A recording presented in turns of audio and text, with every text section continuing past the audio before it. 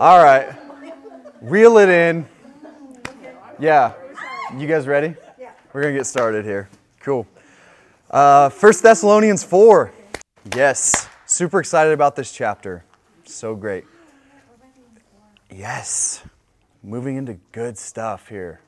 Honestly, I don't know. For me, it's all been good. I've been like super blessed by it. But I know, right? So good. So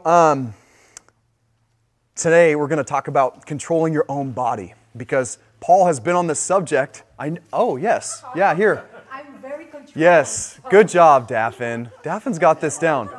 Don't worry. If Paul was writing you a letter, he would say, keep moving forward, Daphne. Yeah. That's what Paul has been talking about. Okay? He's going to talk about controlling your own body. But this whole subject has been leading to here in moving forward because he's just commended, like, okay, Thessalonians, you guys have done a great job in moving into what the Lord has for you, but don't stop there.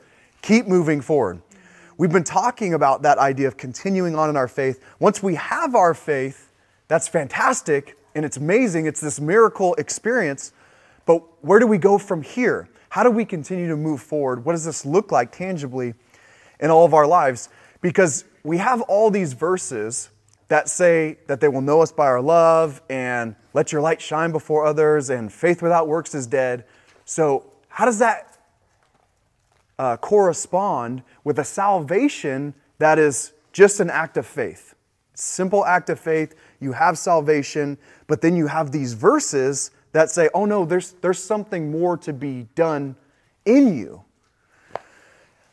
And it could be difficult, especially for newer Christians, to find this cohesiveness in Scripture in what this all looks like. Because these verses tend to look like they go against each other, and they don't. They correspond with each other and how our lives are supposed to progress after we become. It's timing. The whole thing is timing. Yes, you have your salvation, but then what happens? Because if we're still here, we're not dead yet, God is still doing the work in and through us. Through us for other people and in us for ourselves and who He wants us to be. That sanctification process that we talked about last week. So He desires to purify your life and bring joy in it and take you out of the old things into these new things that He has for you. He's doing this new work because He still has purpose for you. And that purpose isn't just to set you on the sidelines, but to get you actively involved in what He's doing. It's not for all of us to say, okay, we're Christians now. We could just go sit and enjoy the beach and wait for God to come back. No, He has something else for you. He has a work for you that He's already doing, and He's preparing you for that place, each one of us. So He wants to get us all actively involved in that. And I think the reason this has to change is because if we, as Christians, get saved and then jump right back into the same life we were living before, then how does it draw anybody else to Him? That makes no sense, right? Anybody would look at you and say, okay, well, they say they're saved, but they're living the same life that they were living before. So why do I need to do this? I'm living the same life as them. I'm as good as them. You hear that out of people. I'm a good person, so I'm going to heaven. No, that there's something different that God wants to continue to do and work in you. The point of coming to know Jesus is that everything in your life will change and progress in Him. Not that we do this work on our own, because it's not of us, it's of Him and the Holy Spirit in us, but that we allow Him to do this work and to move forward in our lives. That we would truly come from death to life, from old to new, and all these things would be changed. You would go from having no purpose for your life to having a brand new purpose and a plan for your life that God has for each one of us. So these verses would ring true in all of us. That's what God is trying to do. He's trying to make these faith without works is dead. Let your light shine. He's trying to make these verses ring true in our lives by progressing us in them. So that people would know us by our love, so that through your faith you would have these works and that your light would shine. And God desires to do all this in each one of our lives. So we see this great work that God is doing, and no matter how He has prepared us in each one of our lives to get to this point, He still wants to do a greater work, even greater than that, in you, just like He's doing in these Thessalonians here. It's easy to, once you become a Christian, start to stagnate, and you become like pond water. And that's not what He desires for each one of our life. He desires us to be like a rushing river, that we would glow and move forward and to team with life and to support life. That's what He desires for each one of us. That's what if you notice in the Bible, God never refers to life as being like a pond. He never refers to it like that. It's always a river, the river of life. That's always how He refers to it, because that is His plan. That's how He set this all up. It makes sense that we wouldn't be just festering around, but that we would actively be doing something. So let's read our scripture, and I want to read this whole section, starting in verse 1 and going through verse 6. We're going to spend a couple of weeks here just because there's so much here, in really what God is doing in our lives and how He plans to do this. So let's go ahead and read this, starting in verse 1. It says, "Finally then, brothers, we ask and urge you in the Lord Jesus that as you receive from us how you ought to walk and to please God, just as you are doing, that you do so more and more. For you know what instructions we gave you through the Lord Jesus. For this is the will of God, your sanctification, that you abstain from sexual immorality, that each one of you know how to control his own body in holiness and honor, not in the passion of lust, like the Gentiles who do not know God, that no one would transgress and wrong his brother in this matter, because the Lord is an avenger in all things, as we told you beforehand and solemnly warned you." I find it very interesting that here in this room, I said, we're going to be talking about controlling your own body, and everybody looks to the food.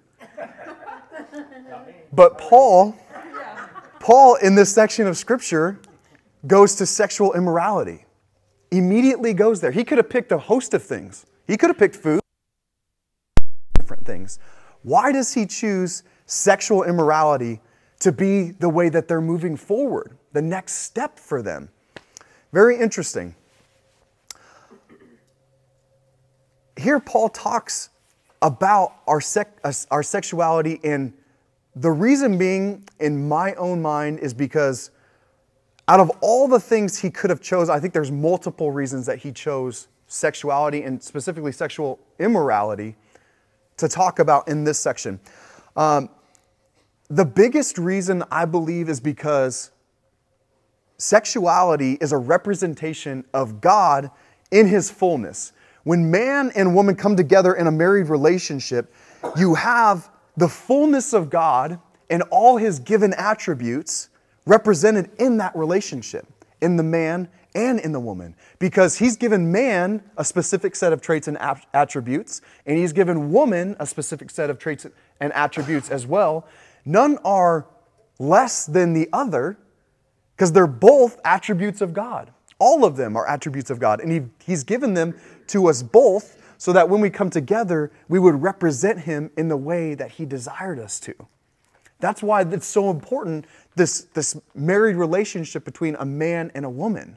That's why when we come together, we have this culmination of who God is and what He's set us out to be. A man, a lot of times, is this picture of brute strength and this hard-nosed enforcer of justice and all things right, and that's his job, to be the protector and the provider. And then in woman, you have this caring, nurturing, welcoming, and forgiving and forgetting, just lover that she is.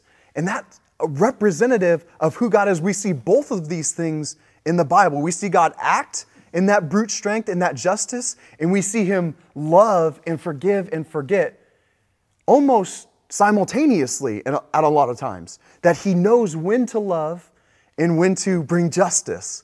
And I think it's so beautiful for us to remember that we all represent God in that way. No matter what attributes He's given us, obviously this is not a blanket statement. It's not like, oh, men are always given these and women are always given these. No. Whatever attributes He's given you, to represent God and to be an ambassador to God in that way.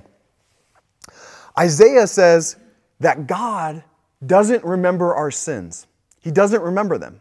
Just straight up does not remember them. And I know that this is fully represented not in a man's brain, but in a woman's brain. And I'll tell you a story. We have a cat named Alvin. Alvin, yep. Yep. We got him from shelter, and that was already his God-given name, so we just kept it. But this cat, we got him as just like a little kitten. He was like this big, and he was an absolute terror. Absolute terror. We had him in the house, of course, and he would run around. He would scratch up all the furniture and hang from the drapes, and when you walked by him, he attacked your legs and then ran off really quick. I mean, he was just a nightmare to have in the house. And so when he got big and started like looking outside and wanting to go out there, I mean, my first reaction was, boop, like, see ya, outside you go. Any excuse, I was just ready. But, you know, it only took about a week, and Irene comes to me and she goes, honey, can we let him back inside? He's so cold out there. He just has nothing to do, and he's so sad. He has no friends. He wants to come inside and be with us and be warm with the family. And my first reaction to this was, did you just forget the 6 months that happened previous to this in 1 week? We see that in women. We do. Because they just love, like, incredibly. They forgive incredibly in these ways and forget. And so we see both character traits represented in this story. The man serving justice and protecting his household, and the woman having amnesia. So Alvin's still an outdoor cat. So this is what we're talking about when we talk about, and I say that tongue in cheek because obviously God has that attribute. He just forgives and He forgets. Willingly forgives and forgets. So God, you could say, has amnesia. But this is what we're talking about when we discuss sexual immorality, because sexual immorality plagues a culture. And when we start to glorify it, it ultimately leads to a culture's demise as a whole, because God doesn't honor it. God doesn't honor any type of sexual immorality. It's because realistically, it's not His plan. It's not His purpose for us. And if you know anything about God's plan, when you start to misrepresent God's plan, He doesn't take that lightly. And so He doesn't honor. I mean, if you think about like Moses leading the children of Israel out of the desert, he was supposed to take them into the promised land. But what happens? He strikes the rock twice. And that wasn't God's plan. God's plan was for the Messiah, the rock, to be struck once and then to just be spoken to after that from there on out. So when Moses strikes the rock twice, he's messing with God's plan. And he's saying, you know what, Moses, I can't allow this to happen. I can't allow you to misrepresent me. Moses was a representative of God to the people. And God said, I can't allow it to happen. And that's the same thing that He does in these cultures. In our culture, God says, you're misrepresenting me in your life. This sexual immorality that's happening in our culture today is misrepresenting the plan and purpose of God and what He has for each one of us. A man and a woman represent God just in who we are. We don't have to do anything special. We don't have to be anything special. He created each one of us to be who we are. And we represent Him in that way. We're a direct representation of Him. It was God's plan to create us in His own image, to give us His attributes, to make us be who we are. So this story that I'm telling you with Moses is not to push you down and say, hey, look, if you just misrepresent God in just the littlest way, he's going to cast you out and not take you into the promised land. No. Moses did end up in the promised land because when Joshua goes up on the mountain, when Jesus goes up on the mountain, Moses is there. He sees Moses. So Moses gets into the promised land, but he gets into the promised land a different way, through the Lord. God works out this plan for each one of us. We've all misrepresented God in our lives, each one of us. And if you're like me, that's like every single day. So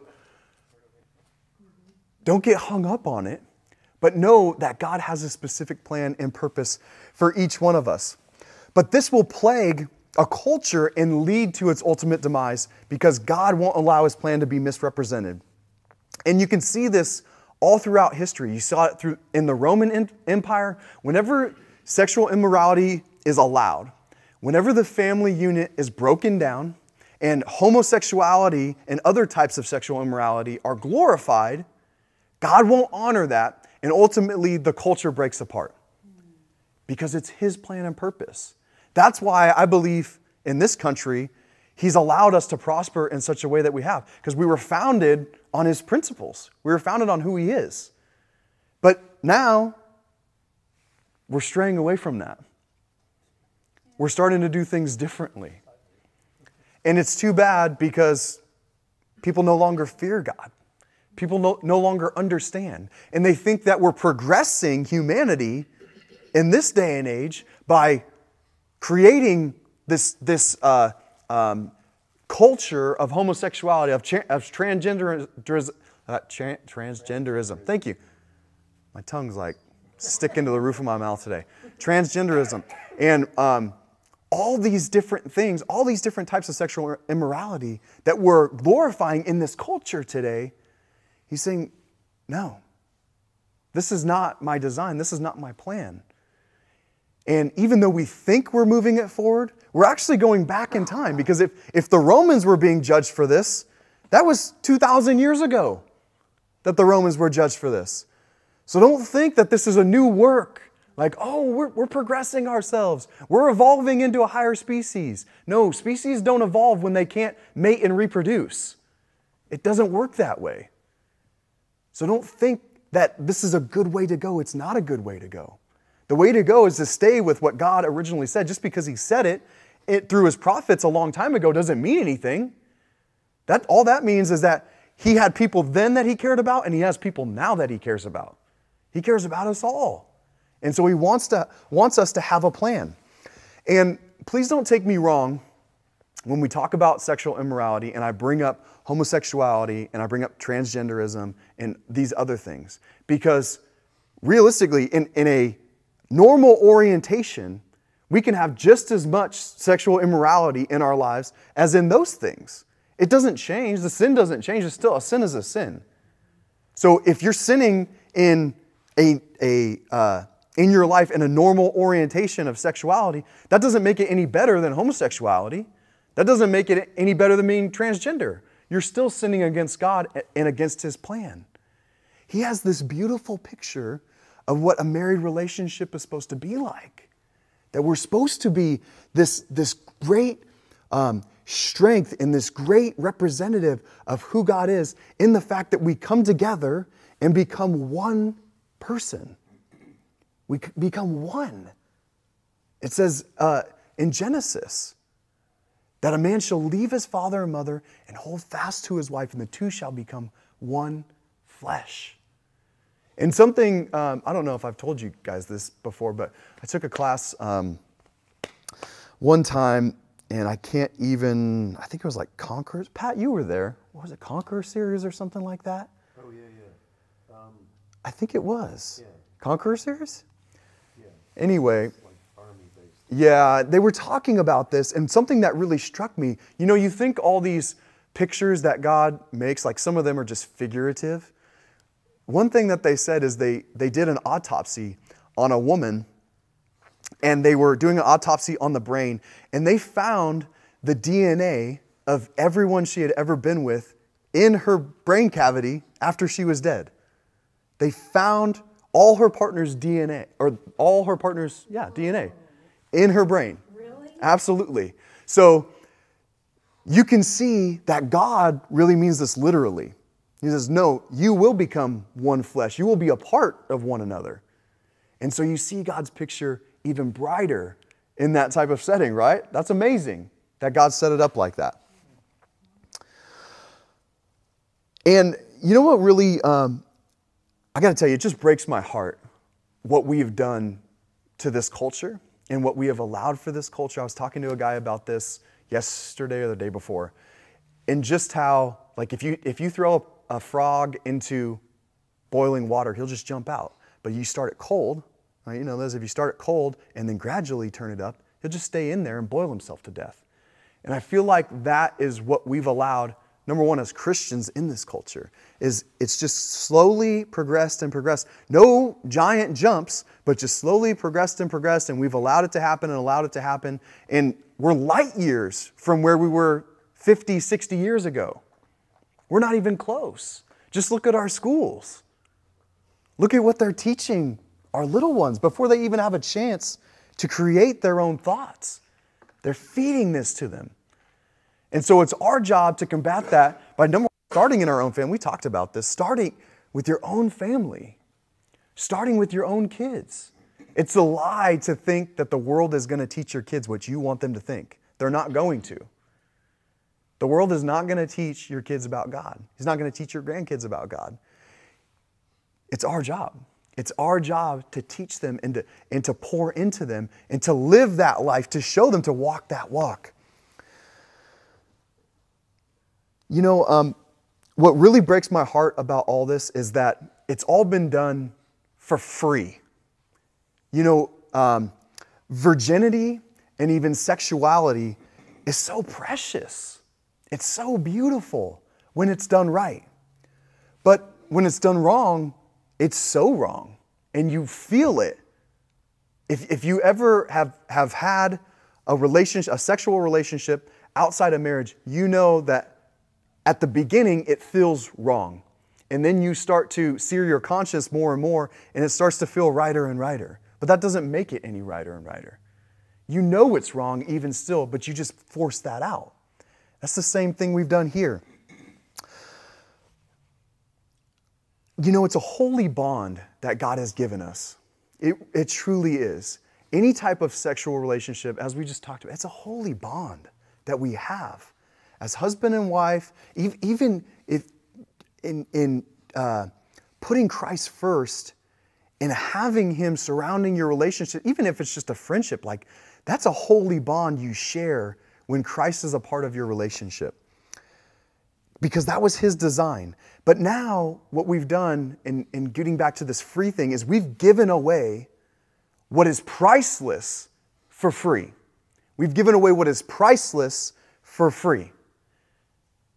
We have not charged anyone. And again, nothing's new, because this says in Ezekiel 16, it says that we've played the harlot and we've given away for free what prostitutes charge for. And so we're worse than prostitutes because we've given away for free and even enticed other people to come to us with gifts so that we could play with them. And man, you read that today and you're like, wow, this is the culture, isn't it? This is exactly what our culture is doing. And, you know, it started at the top. It started in, a married relationship with a man and a woman. And then in one generation, it was easily passed down to the kids. And then the kids started having a sexual relationship out of wedlock. And then it just continues on from there and gets more and more perverse. Until somebody says, I often think about this because this really plagues my life, actually. I think about it all the time. How do you get from where we're at now to where we need to be? And let me tell you, it's just one person. It's one person that stands up and says, no, I'm going to do this right. And then another person says, you know what? I want to do it right too. And then another person, and each of us saying, hey, giving your experience, especially if you've been in a relationship like that, like I have, to pass that on to the next generation and say, hey, look, I did it this way. You don't want to do it that way. Trust me. I've been there, It's enticing on the outside, but it's like a balloon. It looks fun on the outside, but it pops quick and there's nothing there. It's our job to teach the next generation. It's our job to pour into them and to show them what's right and what's wrong and to allow them the knowledge to step into the Lord. Because the world is teaching them the knowledge that says, hey, look, you do whatever you want, whoever you want to be, you that way, and that's love. What they don't realize is, no, you actually hate that person if you allow that to happen. Because that's going to lead them to emptiness and ultimately to a separation eternally from their Savior. What is really loving is to say, no, this is not right. We don't do this. Even if you feel that way, this is not who we are. This is not what we were created to be. Let's do things right. He will honor our culture, everything, because it's His plan. It's what He does. And, I see this even with people that aren't Christians. When they do it right and they get married, before they start doing anything else, God honors that relationship. He may not be honoring other things in their life, but He honors their relationship because they did it His way. Even though they don't have a relationship with Him, He's apparently put it enough on their heart, and their parents put it enough on their heart to do things right, to do things God's way. It always starts at the top and works its way down. That's important to keep your witness no matter where you're at in life. No matter if you're a parent, a grandparent, even a kid who's not even there yet. To keep your witness. It's so important to step into what God has for you and to trust in Him alone because He will maintain your witness. The witness is His. This is His story. This is His plan. This is His purpose for each one of us. So He will maintain that for us. He will do that great work in us. Not because it's our righteousness, because it's His righteousness that He's imparted to each one of us. He said, yeah, it's not you, but it's me. I've done the work. It is finished, He said on the cross. That work is done. So like I mentioned before, you don't have to roll around in it and stay in that pond and be like, oh, I've done this. I can't be God's representative. No. You can now because God has imparted His righteousness upon each one of us. He said to each one of us, no, it's not because of you and what you've done and what you've been through. It's because of me and what I've done and what I've been through for you, for your sake. You can stand on the promises of God because this is what happens, isn't it? We see the things that we've done in our life, and then because of the shame of it, we refuse to tell anybody else what they should do with their life for fear that they might turn and say, well, what about you? What did you do? Right? Isn't that what goes through our head? Oh, I don't want someone to come back at me, so I probably shouldn't tell them how they should live their life. I understand. But it's God. It's God. It's His promise. When you stand on His promises, you stand on solid ground. You stand on a solid rock that can't be shaken. It doesn't matter who comes after it. It might be moved by the wind, but it ain't going to fall over because you're standing on Him. And you can say, Paul says, I glory in my weaknesses that Christ may be glorified. That in Him and through my weakness that He may be lifted up. That was his whole thought process. Is this not about me anymore? It's about God and what He's done. It's about this beautiful thing that He's done in my life. That I can now glory in my weaknesses. I can now say, hey, I've done things the wrong way, but that doesn't mean that you have to. I've been a bad person.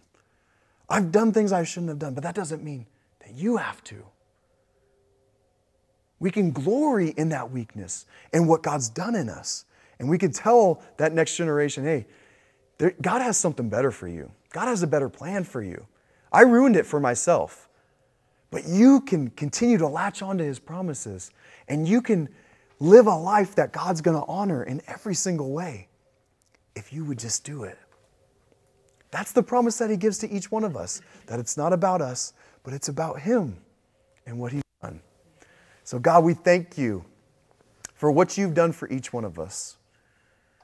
that it isn't about us, that it's all about you, God. It's all about you and what you've done. Thank you that you have set us free from our guilt and our shame. We no longer have to worry about it. We no longer have to be concerned about who we've been and what we've done, but we can only be concerned about what you're gonna do in us, God. Because you have a great and glorious plan for each one of us. You have a great, great plan for each one of us.